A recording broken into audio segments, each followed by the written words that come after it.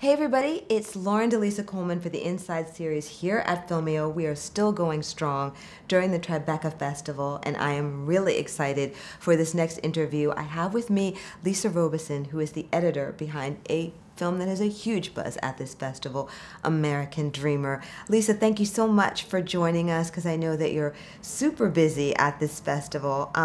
So as we always do, we start with asking our wonderful interview subject for a synopsis of American Dreamer. So could you give us that, please? American Dreamer is about a man, Phil, played by Peter Dinklage, who has the American dream of wanting to, I don't know how much to give away. I'm going to say own a house. And he does not have the financial means at that time. And it really is, what is the American dream? Is it really what he thinks he's searching for, or is it something else? Great synopsis. Great way to put that without, like you said, Yeah, giving too much away. Yeah, no spoilers, no spoilers. And then, you know, how can you not already be madly intrigued about this? Because you say Peter Dinklage, and then you say Shirley MacLaine, and you're like, okay, I'm there. I don't need to know what this is about. Yeah. But you bring this story to life through, you know, the wonderful expertise that you have. Tell me a little bit about how you kind of came to this project, because I think a lot of times we speak to primarily writers and directors, sometimes producers, or they're, you know, directors and producers. But I was particularly intrigued about you and excited to speak to hear more about kind of how editors get brought on to projects, and then what this project in particular was like for you, because we talked a little bit offline, you guys, that Lisa is based in Vancouver, Canada. So you're not like in the whole crazy Hollywood scene. So I would love to just know how this came about. You know, it was through, a lot of the work I do is from previous work contacts. And along 6 to 7 years ago, I was approached. I was working 2 shows at once with the same post supervisor. Everybody knew, finishing one, starting another. And the post supervisor came to me and said, would you cut a short film for free? And I was like, really? You know, I'm already. And she said it's for a young man who is dying of cancer, and it's for him to make a film project. Make a film foundation, I should say. Right. And I said, sure, I will. And they said, there's 3 directors. That's all they told me. And I said, sure. And one of the directors happened to be Ted Melfi, along with Sam Raimi and Catherine Hardwicke. Cut 2 years later, same post supervisor came to me saying, I know you're busy. Are you available to, can I put your name forward for a movie, American Dreamer? Didn't know anything about it. And I didn't know Ted was attached to it. So my name went out. Paul Dector, the director, interviewed some other editors, local editors, and I think editors in LA. And Ted spoke highly to me, or of me. And so Paul and I interviewed again. And that was pretty much how it was. It was from this previous... Like, yeah, you just... That's what they always say. You just never know what is going to come out of something. Yeah. I love that. Tell me a little bit about your background, though, because as I was preparing for this, I just thought it was very interesting that you started out in production, but, you know, became like this post, like, goddess. So tell me a little bit about the transition and what that was like for you. I was a camera assistant for about 7 or 8 years, and I loved it. I loved being a second camera assistant, running around, carrying the gear. I would have directors tell me, why are you moving the gear already? I was like, well, you got this angle, that angle, like, what else is there to get? And he was like, you should be a director. I was like, I don't want to be a director. And I loved that job. I wanted to be one of the first female camera operators back in the day, and this is back in the day, like the 90s kind of thing. And I was working on a production, Little Women, and I have severe allergies. And I was carrying the gear out one morning, and there's a plant called broom, and it went into bloom, and it's like goldenrod. So I have hay fever, but that same day it went into bloom. They had sprayed the acreage for Little Women, Winona Ryder and Susan Sarandon, with the foam that airplanes land in to look like snow. So the mix of the pollen and the chemical I had a severe asthma attack. I always get a little choked up. I died. I saw my dead stepdad. This whole moment, and the panic rushing me, 911, flew me off of Vancouver Island. Don't come back. When we finish the movie in Vancouver, you can come back on set, but you're not coming back on set. And my doctor was like, you have to stop doing what you're doing. You can't be in various locations. You can't be on a farm. You can't be blah, blah, blah. So I was fortunate to have a brother who was editing. And about 4 to 6 months later, he said, come into the edit suite. Watch me. You can't sit at home and be depressed because your career's ended. And I sat and watched him. I was the thing that wouldn't leave. I, old school, picked up the Lightworks manual, because that was the editing system, and read it while he was editing. And I interned. I just wouldn't go away. And then I was fortunate to assist on a series called Highlander. And again, the post supervisor was, Lisa can cut one. And I panicked. Like, they literally set up a Lightworks, again, old school, in a closet for me to edit one episode. And I was fortunate that one episode turned into 3, 3 turned into 8. And I've just been very fortunate in not giving up, but I've also had people reminding me not to give up, because it is easy to be overwhelmed going, what am I going to do? Maybe I should just give it all up. Maybe I should, whatever, So I was really fortunate that even once they believed in me, it helped me. And I had a lot of moments where I was like, am I doing the right thing? And I would just, that's where I like to say, cut with your gut, is that if you're loving it, somebody else might like it. Wow. Yeah. That's just, That's my, quick. Yeah. Okay, like, obviously I did not expect that answer, but it's just so inspiring. And I just feel so happy to see you in that chair after hearing all that, and just like imagining like this much about like what that was like for you. Insane. Yeah. So obviously you're bringing like just an amazing amount of strength on all kinds of levels, to your projects and to that, such as American Dreamer.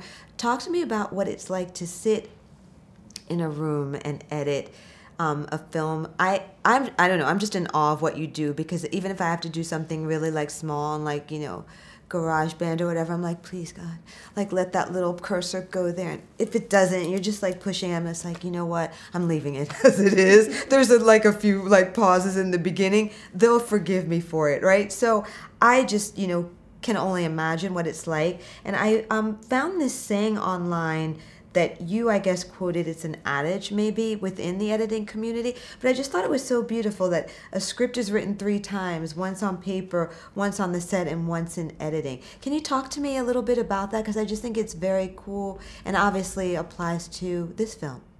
It does apply to American Dreamer, plus every project I'm on. That is not my saying. That is, right. I don't know who. I don't know who. Some old adage that you quoted. Somebody a lot smarter than me said that.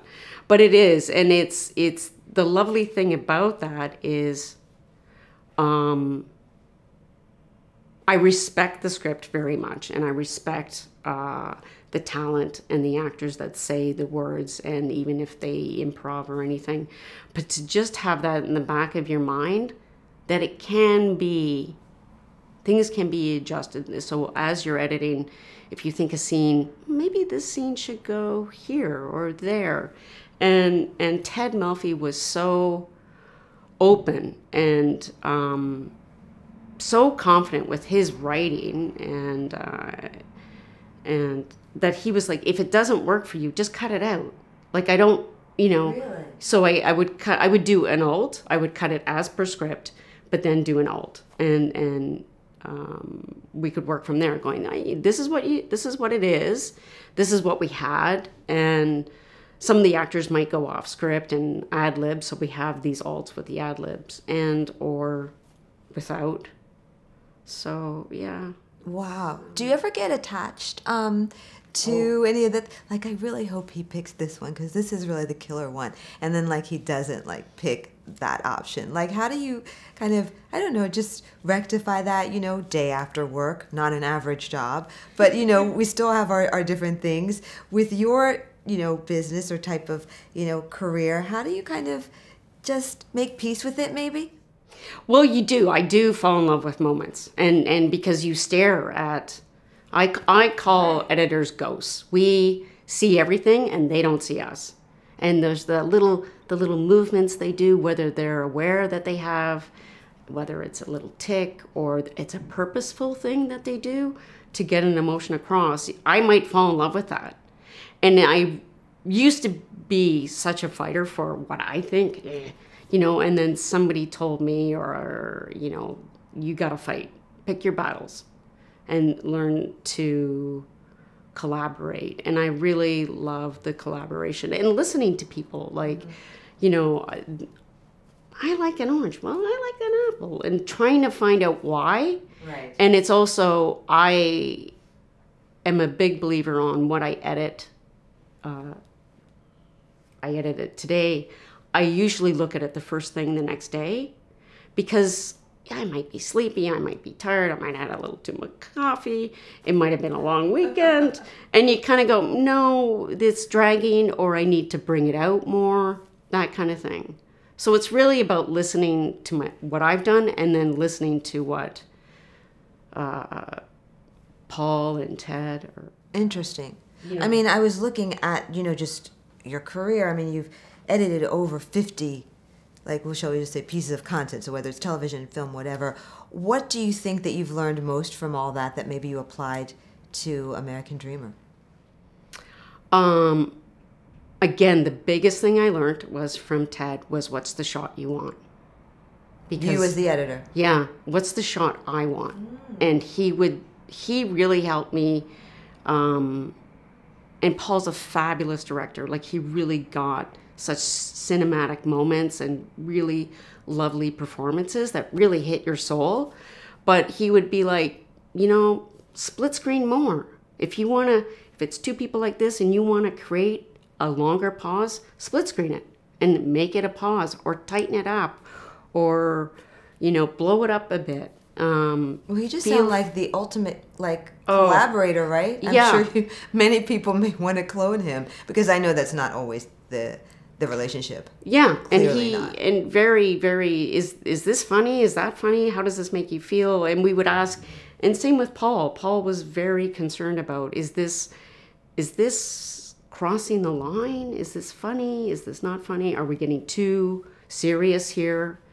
And it was really lovely to have men ask me as a woman my opinion. Like, very lovely. Interesting. Yeah, like there was a lot of respect. And I felt that, and very grateful for that.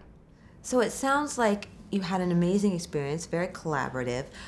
What do you hope people take away from the film, especially since, you know, you cut it? And again, we don't have an opportunity to speak to that many editors. So, you know, asking you that question, I think, is just very interesting, because you're seeing it in a different way. Mm-hmm. And you've cut it because you want people to feel a certain way. Mm-hmm. What is it with this? Or maybe are there a couple of things?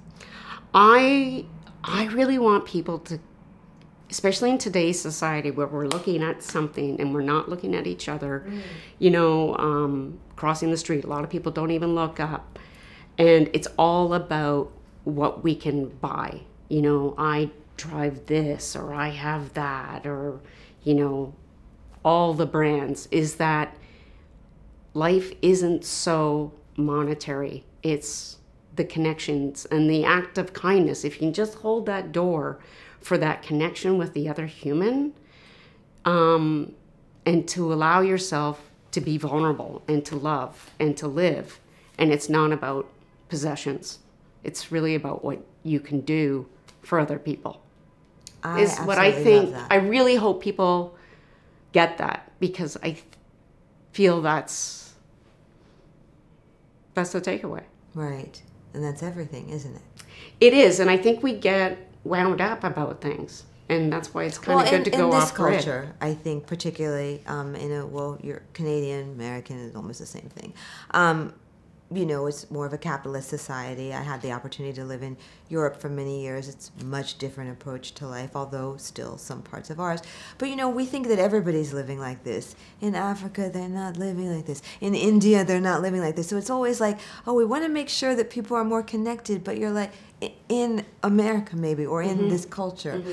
Even a lot of parts of Latin America, it's different. So, I think just to be able to open up our minds to being able to think as well like other cultures and keep like the coolness, the best parts of Americanism and some of the great parts of other cultures is always a good thing. And that human factor, I think, is what we can always bring more of into in our culture.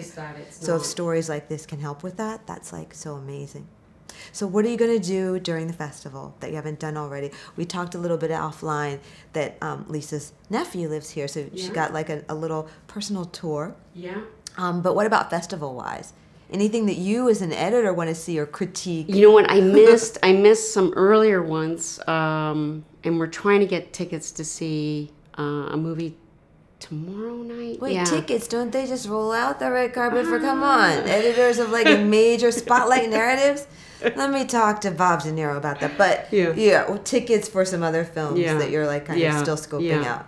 And I like to kind of just go in blank and not do the research. Yeah, I because agree. I find maybe whoever wrote the synopsis or whatever it's just whatever I can go in and see. Yeah. I feel like for me, like I'll look at the first line of what this is about and the picture, I'm like, I'm either there or I'm not. Yeah. For the personal, not for, obviously this. Well, I hope you have a great rest of the festival. Do you know what you're going to be like editing next? How quickly or slowly do you get projects? Or obviously, I guess it's very hard to tell, isn't it? Well, right now I'm working on Firefly Lane season 2, and I did season 1, so I'm working on that till. Is it dramatically different editing something that's a series rather than a feature? Do you ever get bored when it's a series? No. And I didn't get bored. No, I don't get bored. And a lot of it is, the schedule is a little tighter. Mm-hmm. But because people have said who've worked on television that it's like you're shooting a small movie like every week. Yes, so, and Firefly Lane is very very feature-like, and we're allowed to have our own freedom creatively. So nice. Yeah. So I guess I would say I want to roll the dice. You are active on social. You're not. I'm going to say no. I'm semi-active. Are you? I don't. You know what the tough thing is? What? Is we sign these NDAs. It's a non-disclosure agreement. But what so is that? As an editor, I can't really. Well, no, just the fabulous life of Lisa. You Oh, don't have to I tell could do that. like, I could do that. I do that. But I feel like as an editor, it's like, here's my keyboard from this angle. Right, no giving away of anything. Yeah. But just like, the back of your heel going into the bay or something. Exactly. I don't know. Yeah. But what are you on? What's your handle on social in case any of our viewers would like to? At Lisa Robinson. Okay. Yeah. That's easy enough. Yeah. Well, Lisa, I want to let you go. I could talk to you all day because you just have a very cool vibe. So it's nice. And just your story is just like amazing, personally. But I will let you get back to the rest of the festival. Thank you so much for taking the time. Anything else you want to add before we wrap up? I just want to say thank you to Ted Melfi and Paul and everybody attached to this film and the brilliant performances that are in it. I made my life a lot easier. Well, That's so nice to hear. And I'm sure that they're happy as well. And it's just, very exciting to just see all of the energy around, this film, really. So congratulations again on it. And enjoy the festival. Okay, thank you very much. My pleasure. And all of you, thank you so much for watching. I hope that you've enjoyed this interview with Lisa. I am Lauren DeLisa Coleman for Filmeo, the Inside series. Don't forget to click on the very next episode.